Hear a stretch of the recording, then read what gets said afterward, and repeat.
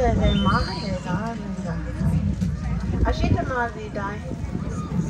we're here having class outside because not only is it a beautiful day, but this is Big Spoon. Ganide won't leave me alone. Ganide! Odote, Ekiwadinka! Leave Okpan alone. Honka, Kyun, Ni.Ka. I don't want to be outside. It's hot. I want to be by myself. Ni.Ka.She, Odote. It's not healthy to isolate yourself. Kyun, Ni.Ka. We are under the red oak tree to talk about the significance of the Osage Ni.Ka.She. When Wakanda instructed the eagle to guide us down from the stars, we landed on top of the red oak trees, just like this one. When Wakanze Buffalo Sun gets here, she will tell us all about it. Ni.Ka.She, let me take this call.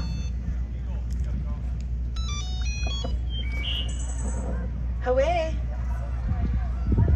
Hi. Okwan is here. Oh no, I'm so sorry to hear this. She passed away this afternoon?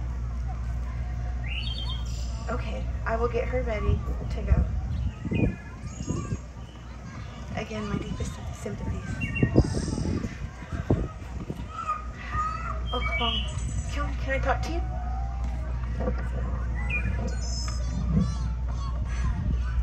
I'm sorry to tell you that your Iko passed away this afternoon.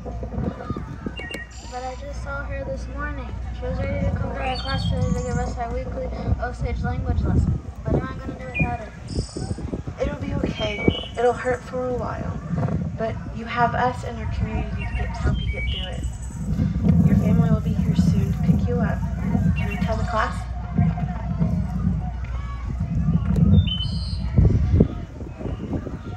I have some very sad news. Wakanze Buffalo Sun will not be here today to teach us Osage Ia.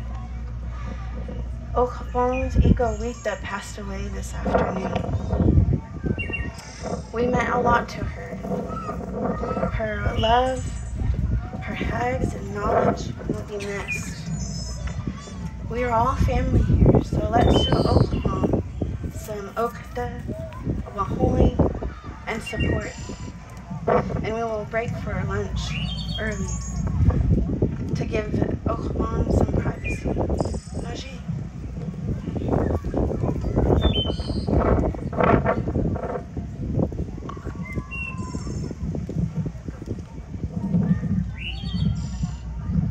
I'm sorry your eco passed. I went home too last year.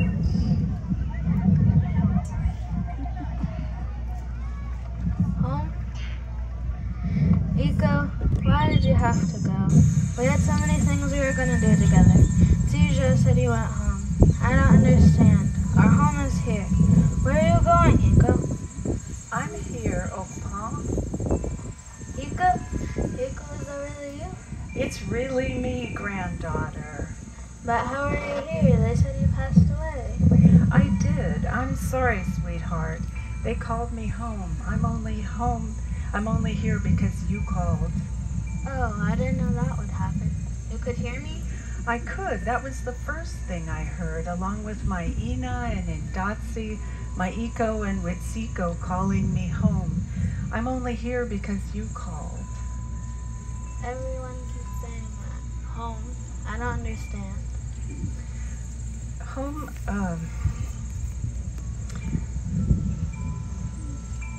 well, that's why I'm here. I didn't finish telling you about our Wajaje people's first home.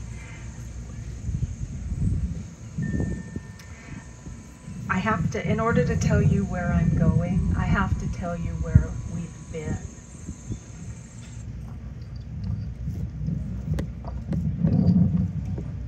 Oops.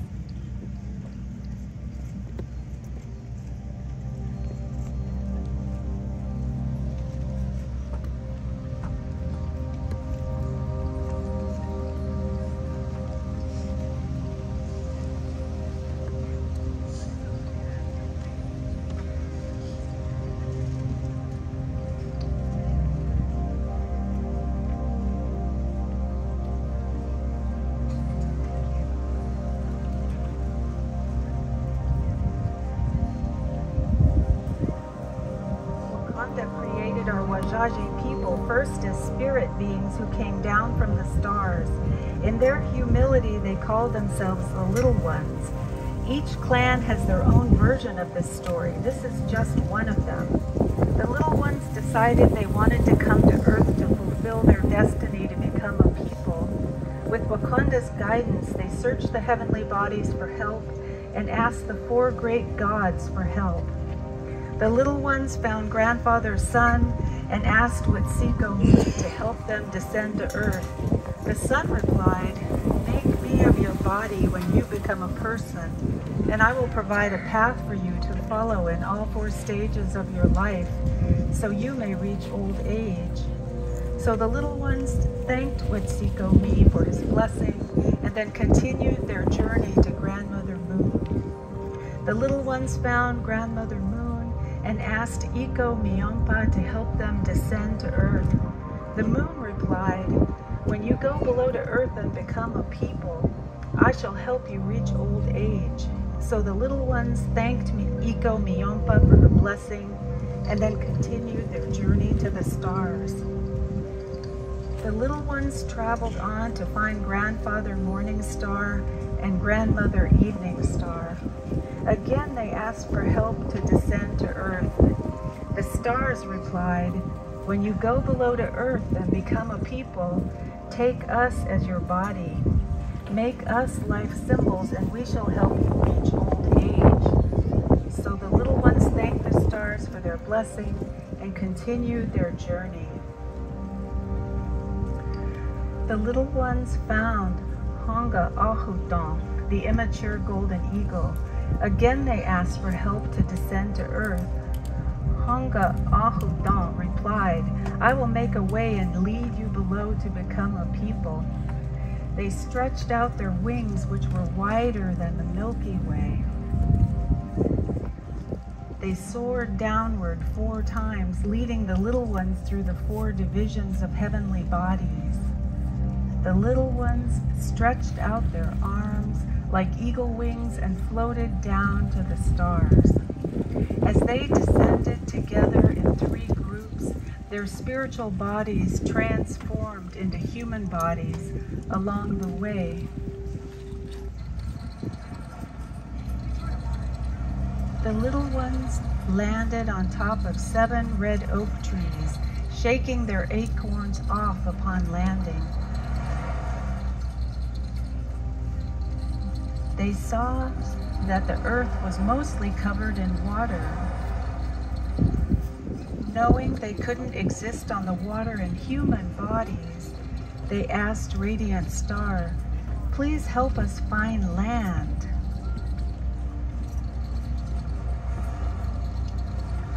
Radiant Star replied,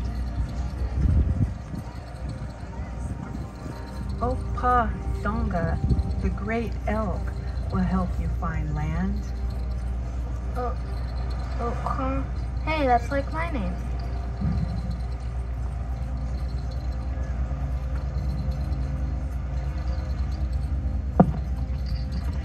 Yes, we named you after the great elk because he is sacred and powerful, just like you. And you were born during a big flood. A flood? Just wait for the story.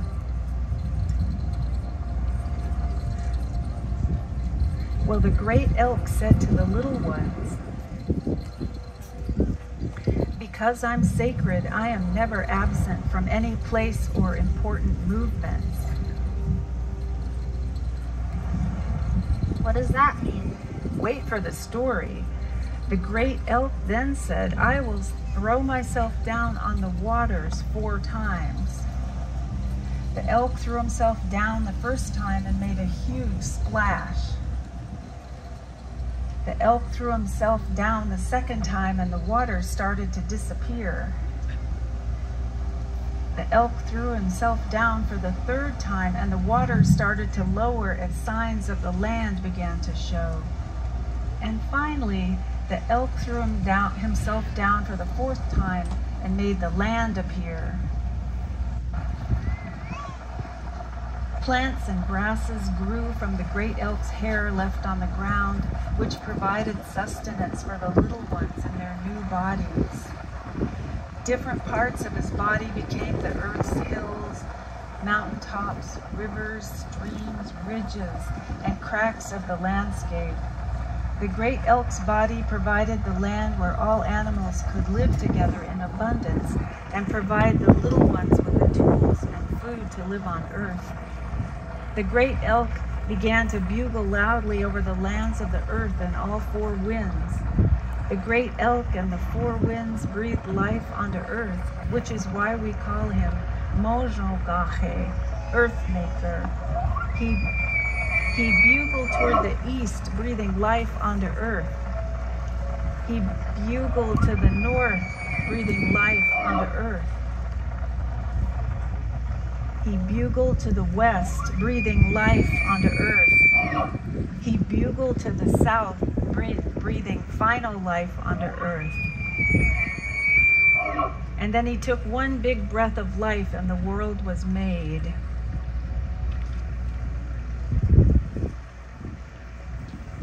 Wow, that's amazing. I see what you mean now about the flood. I feel cool to be named after the great elk. Yes, he's very important to us, and so are you. The little ones wandered the earth in three groups for a long time, looking for the original people of the earth. Along the way, they learned how to survive and found the sun's path and followed it as they were told. Finally, they found a river. In the middle of this wide river, they met a water spirit. This gentle spirit said, "I can give you the knowledge of the water with all its uses and forces to help you reach old age. I will also gift the first group of little ones their name, Osage, which is my name. From now on, you will be known as the water people, Osage." Then the water spirit turned to the second group. "I will name you Shijo, people of the sky," she said. Then she turned to the third group. "I will name you Hunka, people of the land." Each of you now represents the three elements of the universe, water, sky, and earth. With their new names, the little ones thanked the water spirit for their blessing and continued on their journey across the land. By Wakanda's guidance, they found the original people of the earth, whom they called Ahnkodapi, isolated earth people. However, the isolated earth people were living in Ganida, a chaotic force that the little ones had never encountered before. The isolated earth people were powerless over Ganida. The little ones could see the order of the cosmos on earth where the isolated earth people could not. So the little ones invited the isolated earth people to follow the path of the sun's journey as they were instructed by Wakanda. Together they would create structure and balance on earth. The isolated earth people became part of the Hunka people. The Osage, the Shijo, and the Hunka embraced the isolated earth people to become one people, the Ni.Ka.She, children of the middle waters. Together they formed families which led to large clans. They built villages. They organized their villages from all they had learned on their spiritual and earthly journeys. The villages reflected the order of the cosmos. In the middle of the village, there was a path from east to west to remind them of the sun's journey. The Sky Chief and the Siju were on the north side. The Earth Chief and the Hunka were on the south. They grew giant gardens full of squash, beans, and corn.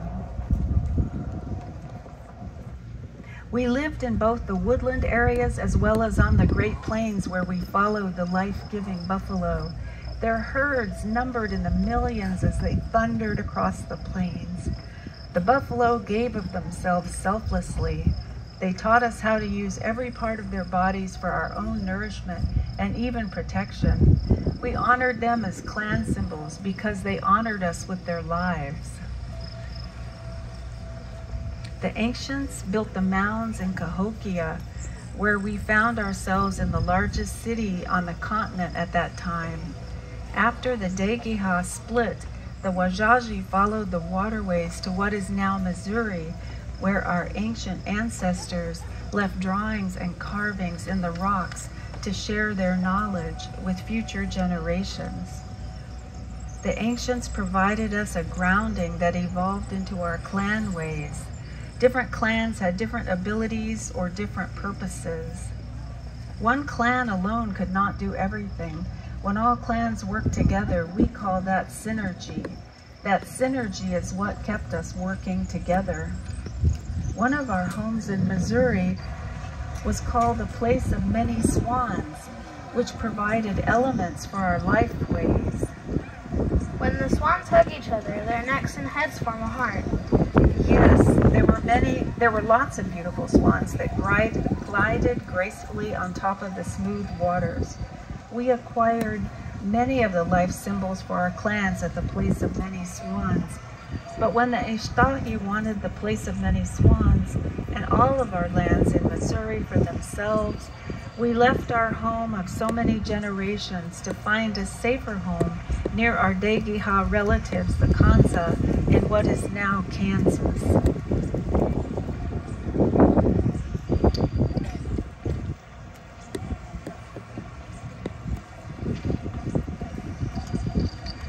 We lived there for only a short while and had difficulty hunting due to the Ishtahi driving game westward. So our leaders asked a great warrior named Ni.Ka.She to scout out a new home for us just to the south in Indian Territory. But he was concerned that the Ishtahi would kill him. So he said, "I will turn myself into Sesquicentennial, the wolf, so that they will not notice me." Ni.Ka.She then turned himself into a wolf and scouted out the lands for our new home, undetected by Ishtahi. When he returned, he described pools of bubbling black liquid coming out of the ground like black water, Ni.Ka.She. Ni.Ka.She said that this black water will be significant to our people in the future. It was around 150 years ago when we made our final move to our home in what became Oklahoma, where we now live.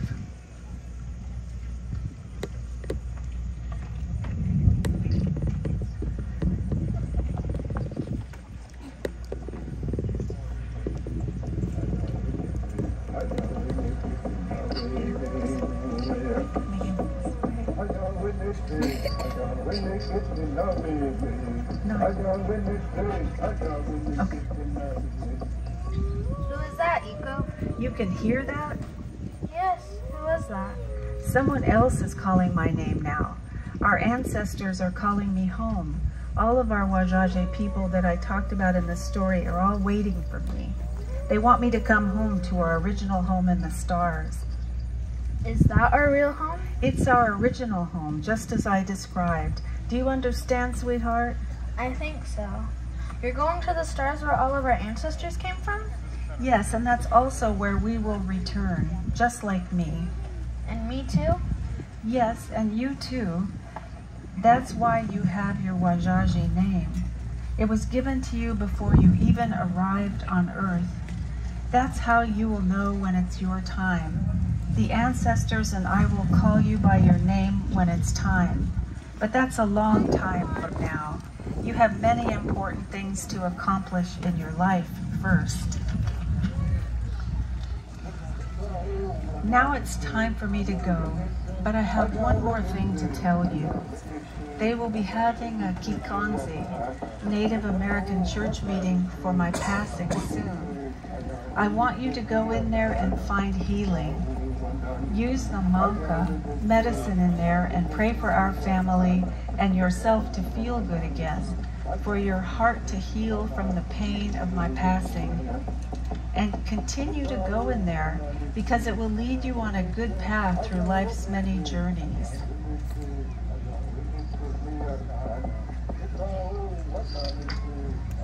Bye-bye. There's a symbolic road there called the Ojanke, which will lead you to a spiritual place where we'll be closer to Wakanda, closer to our ancestors, and closer to the answers you seek in this life. You'll be reminded of this road each day when you see Wetsiko Mi's path across the sky from east to west. And when Iko Miompa, Grandmother Moon, comes out at night, look up at the stars that surround her and remember where we came from.